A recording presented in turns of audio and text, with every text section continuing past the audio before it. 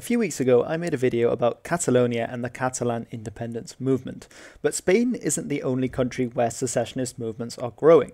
In the United Kingdom, of course, Scotland is the famous example, as its SNP, or Scottish National Party, in 2014 was able to secure an independence referendum that was only narrowly defeated, with Scotland remaining in the United Kingdom. Nevertheless, in 2021, they are still the third largest party in the entire United Kingdom. And within Scotland itself, they form a large majority in the Scottish Parliament. Further south, in Wales, there are growing voices for further devolution, with the new Plaid Cymru Party, or the Party of Wales, gaining more votes, and there is even a campaign ahead called Yes Cymru for Welsh independence. Further south and to the west of Wales, the region of Cornwall, although officially part of England, has also got a strong national identity, and its own Mebion Cernel party, or the Sons of Cornwall, is also calling for further devolution away from England. And they are no longer alone. Now there is another party that is seeking to gain more devolution and in actual fact complete independence for the northern part of the country. And this is called the NIP, or the Northern Independence Party, and that's what I want to talk about in this video, why they want to create a separate state of Northumbria, as well as looking at some of the historical claims they make about Northumbria, and some of the reasons why they want to leave the United Kingdom to start their own northern country. Before getting into that, a quick word from today's video sponsor, which is Magellan TV. Magellan TV is a paid-for video streaming service with thousands of different documentaries that you can gain access to with a small monthly fee. They cover many different topics like science, nature, and history. I'd like to recommend one in particular today, which is the Shoreline Detective series, in particular the episode on Northumberland, as I will be talking about Northumbrian history today, as well as sort of the general north. But it's a very interesting program where they look at archaeology, and specifically relating to archaeology on the coast and the new findings that are being made there. So it's a really great watch, and you can have access to this and many other documentaries on similar topics by going to Magellan TV. There's even a special offer for viewers of this channel. You can either go to the description or simply type try.magellantv.com/historywithhilbert for a free month of premium membership. It's really worth checking out, so do check it out because that does help out the channel as well, and you can get access to all these great documentaries. But anyway, let's dive into it. The party was founded in 2020 by Philip Proudfoot, and said that much of his inspiration came from the way that the COVID-19 pandemic was handled in England. England at the time was in a tiered system, in which tiers were assigned depending on the number of coronavirus cases in particular areas of the country. And as you can see, both tier 3 areas were in the north of England, and the majority of tier 2 areas were also in the north, meaning that businesses had to shut and people's livelihoods were put on hold. One of these areas was Greater Manchester, and this was a real problem as the entire business in Greater Manchester had to stop while other areas of the country could continue.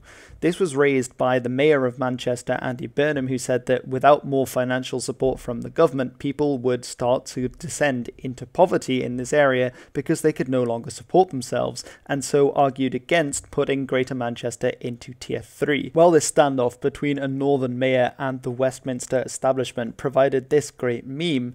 At the same time, it did highlight several issues with the north-south divide, as northern areas appeared to be put into more restricted tier lockdowns faster than southern ones, as well as highlighting problems from far before the coronavirus pandemic of inequalities between the north and the south. And these inequalities, the Northern Independence Party say, will only go away if there comes a physical international border between the two. The party's stated main aim, therefore, is to create a separate state called Northumbria that would break away from England in the south. This Northumbria is a name that goes back to the Anglo-Saxon period and is the name of a kingdom that was established in the 7th century that in Old English was known as Northumbria, and is the kingdom that is north of the Humber being an important river that bisects England. Part of the NIP's mission, therefore, is to raise an awareness of this old Northumbrian past and to claim that this is the basis upon which to found independence. It's certainly true that Northumbria was a separate Anglo-Saxon kingdom, but at this time there was not yet a kingdom of England, and in fact England was split into several of these Anglo-Saxon as well as several Brythonic kingdoms that rose and fell with the decades and centuries. Northumbria itself was the product of unification between a northern kingdom of Bernicia centering around Northumbria or Northumberland and Bamborough, and Deira, which centered around modern Yorkshire. It also expanded further north during the reign of Oswald and his brother Oswy to include Edinburgh, although they have said in several interviews that they would not be asking for Edinburgh to be united with Northumbria as they were on good terms with the SNP, who would lose a capital. Though it is true that the Bur part of Edinburgh is from the Old English word for burg, which means something like a fortified centre. And the claim of adding the northwest of England to this Northumbria, however, is a bit more sketchy, as for a very long time this was an independent entity of Brythonic kingdoms that resisted Northumbrian expansion, despite what Proudfoot has said in several of the interviews. It's true that eventually areas of the northwest were incorporated into Northumbria, but even for a long time afterwards they actually had more in common, and this can be seen in the name Cumbria, which today is part of the northwest of England, is related to Cymru, which of course is the Welsh name for Wales, given that for a long time there were Cumbric speakers there, a language related to modern Welsh, and this means kin. Culturally, this region was quite different, and politically too, it was for a long time controlled by various Brythonic entities. Beforehand you had the kingdom of Rheged, and then afterwards you also had the kingdom of Strathclyde that throughout the 10th century pushed southwards too. You also had an influx of settlers from Norse Ireland, and that's why you have a lot of place names in the Lake District that come from Old Norse names. So there is a bit of a different history in the northwest, and culturally you can actually still see that if you look at toponyms and elements of dialect and such. But those are a few remarks about the name of Northumbria. He also says that the Welsh name for the north was Hen Ogledd, which means the Old North, and I actually have a video about that if you're interested in seeing that specifically. That is true to some degree, but actually that just refers to the northwestern part, this Brythonic area, and certainly does not refer to Northumbria, as these were seen as the enemy of those in Wales, who often use the term Hen Ogledd to describe the old Cymru, the old kin that they had in this region. The Dane law might also be something that was shared between many of these northern regions, and this is the name that's commonly given to that area of land that was taken by elements of the Great Heathen Army from the 860s onwards, and that then had some degree of Scandinavian settlement depending largely on where you were, although of course, as you can see on this map, that also included areas of the southeast as well as those areas in the north. And actually the name Northumbria, if we're using that, was split in the Dane law, so only the southern part of Northumbria, the area of Old Deira up to about the Tees, became the kingdom of Jorvik, which is the name that would eventually give us York, while to the north you had a more independent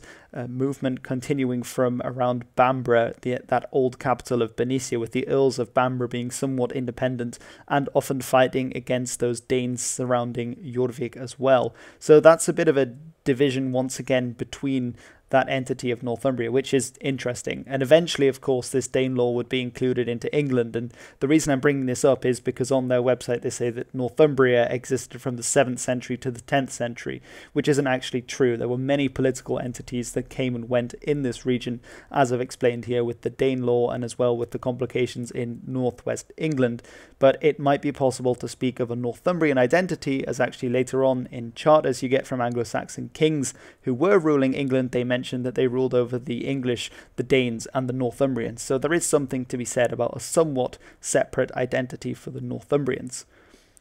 And this is something as well that I've brought up in my video series on the making of England, which I must continue. In 1066, the Normans invaded, and in the subsequent years there were many risings in the north, which led up to the harrying of the north, which is basically the Normans coming and completely destroying the north of the Humber. And this actually is still pointed to by some people as the start of the north-south divide, that so much wealth was taken and so many people were killed in the north that it's actually never caught up again with the south. Because if you looked at the Anglo-Saxon period, a lot of the time the Northumbrians were the top dog on the island of Britain, and it even had its own golden age, the Northumbrian golden age, with bead and illuminated manuscripts and carving and gold work, and its military being the best in the island of Britain, but after this period it never reaches that prominence once again. Of course, later it's fought over by the Scots and the English, and that's why there are so many castles, especially in my county of Northumberland. And actually in 1403 there's a very interesting development with Henry Percy, who is also more commonly known by his nickname as Harry Hotspur, and he's the reason that Tottenham Hotspur is named after him, but that's something for another video.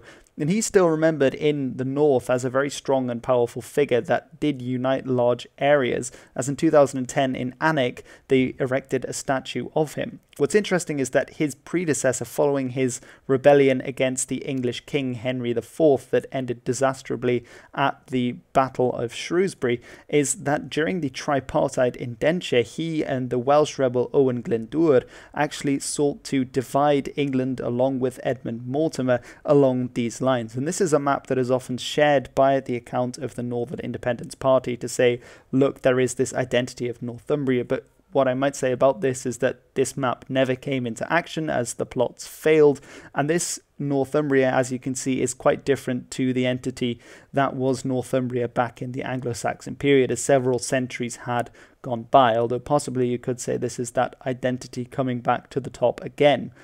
During the Wars of the Roses and their aftermath, something that I've talked about a lot in other videos, there were a lot of uprisings spanning from the north and attacking the capital London.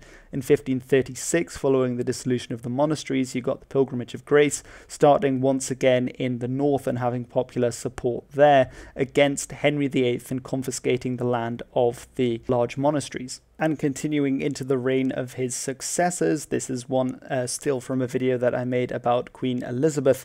A lot of the plots came from the north of the country, as well as many of the major risings. Now, one of the reasons for this, if you look at the number of plots, you can see in 1487, 1489, 1536, 1537, and 1569 from the Tudor period, you have these risings that are occurring from the north that often targeted London, and actually just to show that Cornwall as well, which is another separatist region, also had quite a large share of the plots. I should also mention that there were risings in the southeast at this time, some from Kent and some from East Anglia, but there is a disproportionately large amount of risings from the north that perhaps shows that this area was always more prone and more independent minded, even going into the Renaissance period. Part of the reason for this is definitely distance from the capital, which is something that Northumberland and Cornwall both shared. But another part is that in the north there were more likely to be more Catholics, as those who converted to Protestantism in the south. It was especially in the southeast, as these had the most contacts with those in the Low Countries and Germany, who were the first to start converting to Protestantism. While in the north, more of the older landowning aristocratic families remained Catholics, and to this day there are more Catholics in the north per capita than there are to the south, which shows those holding on to older belief sets. In 1715 and 1745, years of Jacobite risings, they rose largely in Scotland, but once again in both risings there were risings that occurred in Northumberland, with Northumbrian Jacobites supporting the old and the new pretender, as well as in Cornwall, which again is an interesting comparison. Throughout the 19th century, the north became increasingly industrialized, using things like manufacturing, as well as, very importantly for large areas of the north, coal mining, which made it a major region of industrial success. Along with the industrialization also came new political ideas, with trade unions and socialism becoming very popular in the north, as opposed to other areas in the south that were more likely to support liberal or conservative politicians. Mining communities, the vast majority of which were in the north, with some in Wales as well, were particularly badly affected following the failure of the 1984 miners' strike, when the government announced that they would be closing a number of collieries. Nevertheless, the north retained the label of being the Red Wall, this being a political term indicating that the vast majority of these areas in the north always voted for Labour, and so were safe seats for the party. In 2016, therefore, it came as a bit of a shock that so many areas in the north voted very strongly to leave the European Union in the Brexit vote. But in 2017, it's still clear that the Red Wall was holding, with that huge swath of Labour voting seats in the north of England. However, in 2019, in that general election, there were major cracks in the Red Wall, and as you can see, the Conservatives in blue started to receive far more votes in the north. This was a huge shock to the political system, given that many of these seats had not voted for the Conservative Party for many decades, some for as long as since 1918. And into this mess in 2020, with the North having unexpectedly voted for Brexit and becoming disillusioned with what had for decades been the only political choice on the ballot, the Labour Party, the Northern Independence Party, was created in opposition to both Labour, which they claim is stale and no longer appealing to working people, especially those in the north, and the Conservative Party, which has always been a bit of an uncomfortable choice for many working class people in the north to vote for. Their appeal to northern voters is that the north-south divide has become untenable, and that the two major parties that are dominating the entire country, Labour and the Conservatives, are both not going to do anything about it. In Northern Europe, 9 out of the 10 most deprived areas are in the United Kingdom, and 5 of 10 of those are north of the Humber. Durham and the Tees, East Yorkshire, South Yorkshire, Lancashire and Lincolnshire are 5 of the most deprived areas in all of Northern Europe, while the least deprived area in all of Northern Europe is the capital of the very same country, London. From 1965 to 2015, a study was done, and it was found that in terms of life expectancy throughout the whole period, mortality rates in the north were always 15% higher than in the south, which resulted in about 38,000 excess deaths each year in the north with compared to the south. This also translates to a divide in education as well. In the south, children who received free school meals, so those from poorer income households, were at least 2 times as likely to end up going to university as those receiving free school meals in the north. This disparity can also be seen in higher education. Let's take a look at, for example, the universities, both of them. Oxbridge is the name that is given to the 2 oldest universities in England, standing for Oxford and Cambridge respectively.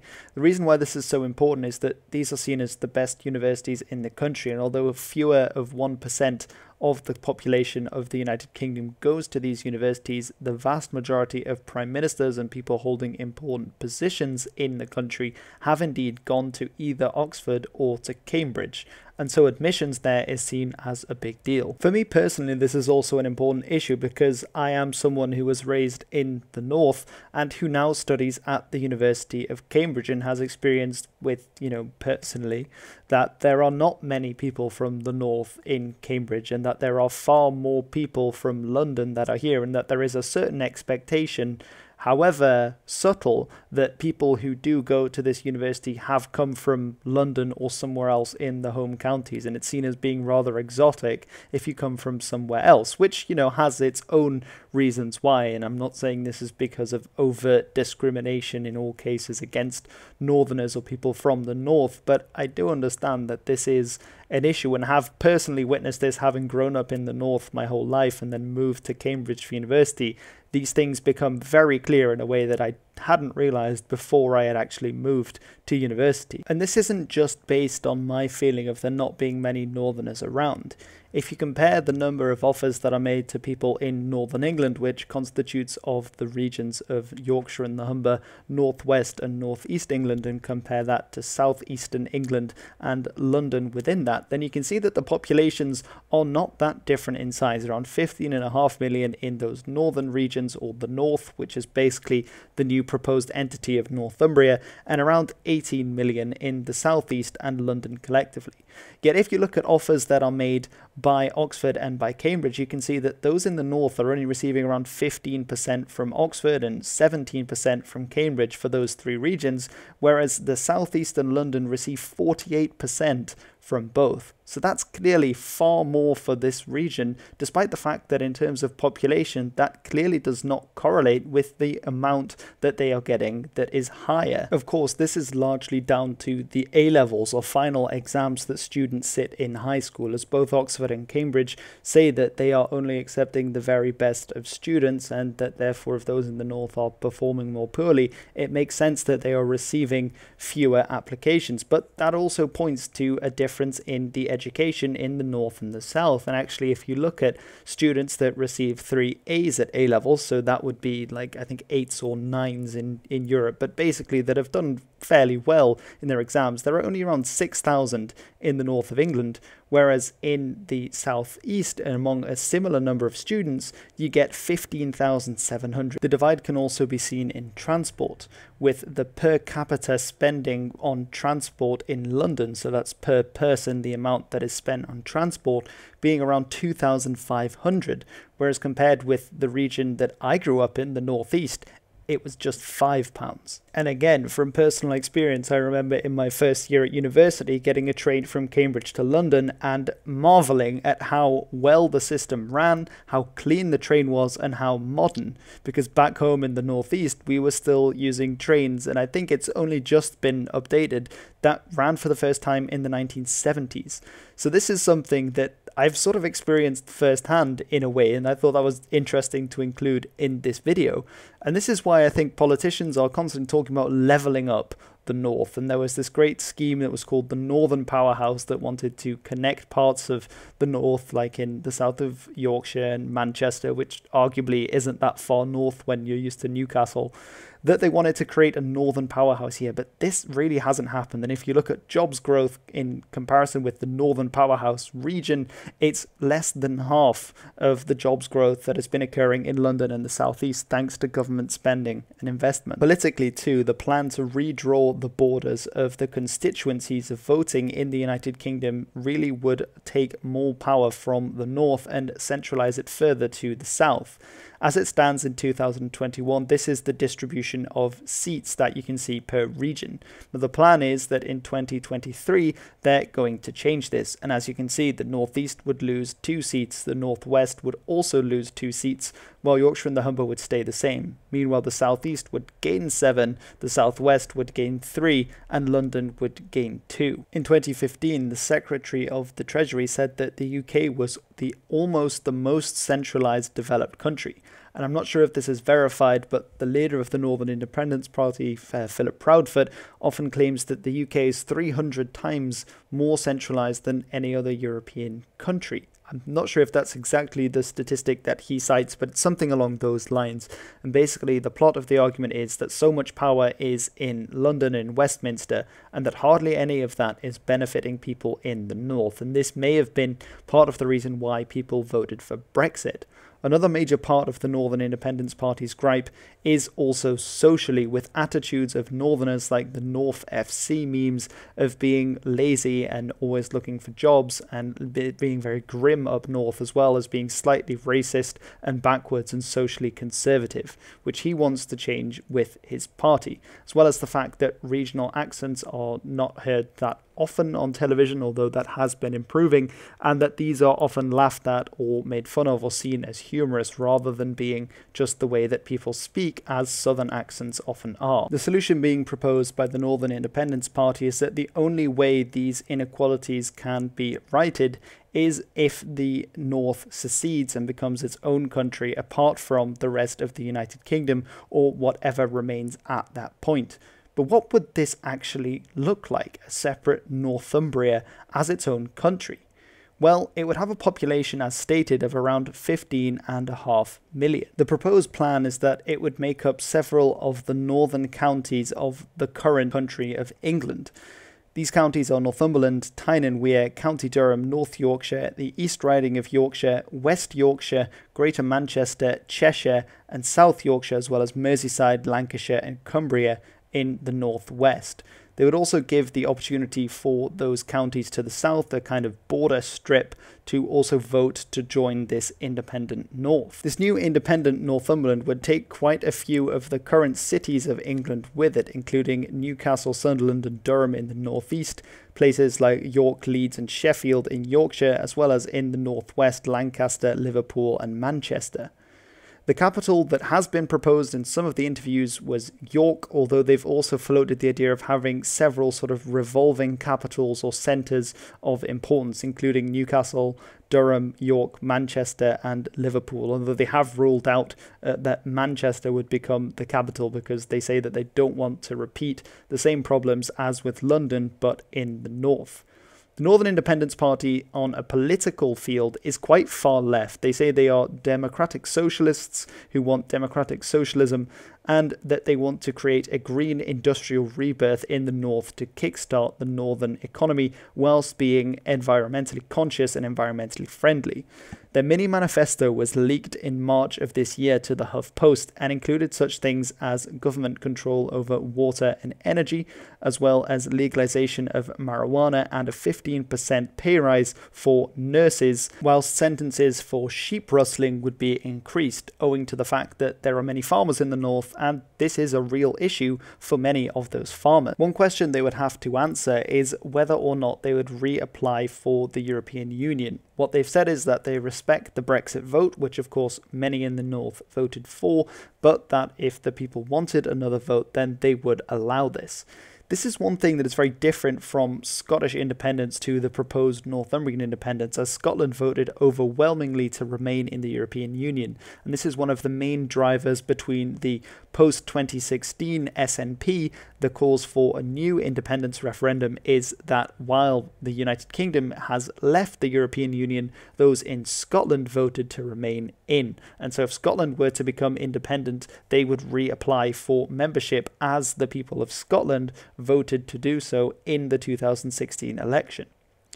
And this, of course, the Northern Independence Party would have to wrestle with, as their people did not vote to remain in the European Union, and that is indeed what the United Kingdom has done. With policies like these, it seems that they might be trying to target voters who would normally have voted Labour but are dissatisfied with the direction the party is going in under the leadership of Keir Starmer, who is seen by many after a year of being at the head of the Labour Party as not really having done anything. They may also be trying to appeal to those who were more in favour of Jeremy Corbyn, who was further to the left, with several of their policies, particularly their direction of socialism. They have quite a large following on social media, with around 52,000 followers on Twitter, as well as around 11,000 likes on Facebook, but it remains to be seen whether this social media presence will actually translate into getting votes and ballots in.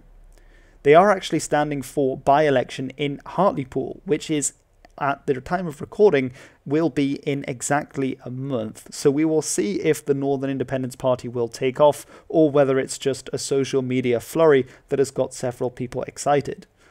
At the current time, looking at polls, they seem to be behind the Conservatives and Labour with just around 2%, while the Conservatives are around 49% and Labour at around 42% likely to win. What is very impressive, however, though, is that they are third, and at only around 1%, the Liberal Democrats are behind this new Northern Independence Party. And considering that the Liberal Democrats were jointly in power of the country in 2010 to 2015, it is rather amazing that this new party has already edged ahead of them in this seat, although they were never popular in Hartlepool, so take from that what you will.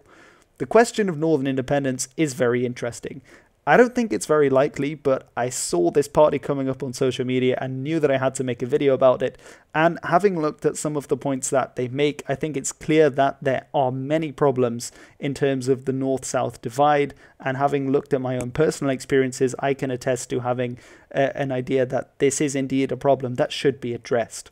While I don't think that Northern independence is likely, and I'm not trying to convince anyone to support this party or not support this party, I leave that completely and utterly up to you.